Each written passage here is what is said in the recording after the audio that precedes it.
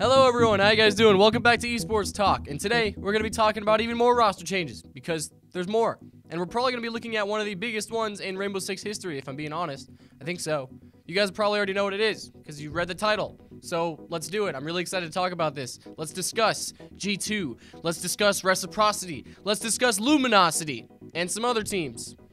Let's just hop straight into it. Just today, G2 announced that they'd be dropping Sir Boss and Fabian, and that they'd be picking up Navi's Citizen and Fnatic's Virtue. A lot of people doubted it. When they heard that G2 might be picking up Citizen, they scoffed, they laughed. They said G2 does not need another fragger. They said G2 needs a support.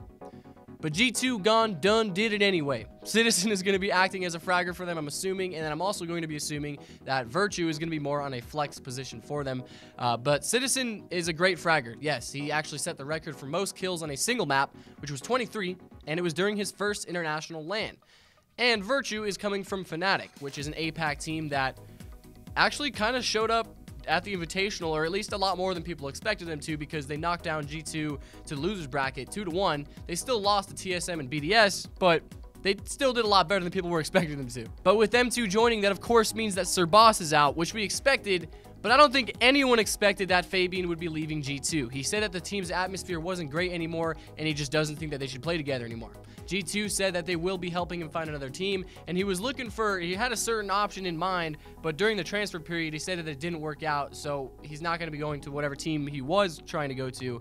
And he said he might actually be going to another region. He's probably going to stay in EU, but might go to another region if the offer is spicy enough. So that's Fabian out. Best of luck to him. He was a part of G2 during its golden era, but you could also say that he was a part of G2 during its worst era. With them picking up Citizen and Virtue, that's probably going to bring G2 straight back to the top of the leaderboard or somewhere up there, because what we're looking at here is a super team. This is a freaking super team. They have some really strong fraggers on their team. However, you got to look at other teams as well and know that they're making roster changes too, and G2 is going to have to watch out still, because other teams are going to be looking really strong as well. Luminosity is making two moves. They picked up Jarvis, but they have dropped Slash. We haven't seen Jarvis play in Pro League since his time with TSM last year, where they won DreamHack Montreal together, but they had a bit of a tougher time when it came to Pro League Season 10.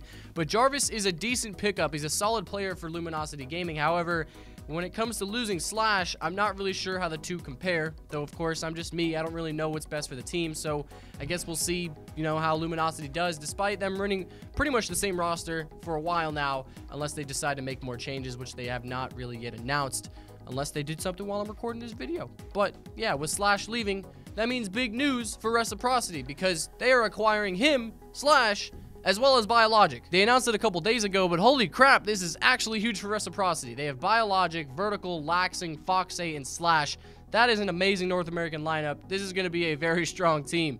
Slash is reunited with Vertical, they're buddies from Rogue, and on top of that, Slash is just a great pickup in general, and I feel like b1ologic can be a great pickup. However, he kind of has a lot to prove, because just like Jarvis, he hasn't played in Pro League since his time with TSM last year, which was a while ago, so we'll see how they do.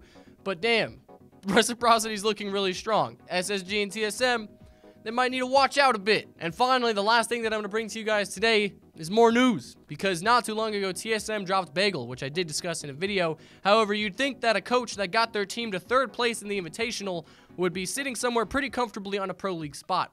However, he wasn't, because he got dropped. But E United have decided to pick b1ologic up. He's replacing Secretion, which is actually the coach that was kind of coaching since its inception, as well as before that when they were on Obey Alliance, where they had mostly the same roster, just give or take a few people. He hasn't announced where he's going yet, nor do we know the replacement for TSM's coach, but the roster lock is in effect, so they probably just haven't announced it yet. So all the teams at this point should have their finalized rosters heading into Pro League, so we can expect a bunch more teams to make announcements before the start of Pro League, you know, from now until then. And there's still a lot of free agency players that could potentially be picked up, so watch out for those, and I will be watching out for them as well to update you guys in case you guys don't watch out for them. You know what I'm trying to say. Thank you all so much for watching. I hope you guys enjoyed this video. I will see you all very soon, so take it easy. Have a wonderful day, and I'll see you guys next time. Bye-bye.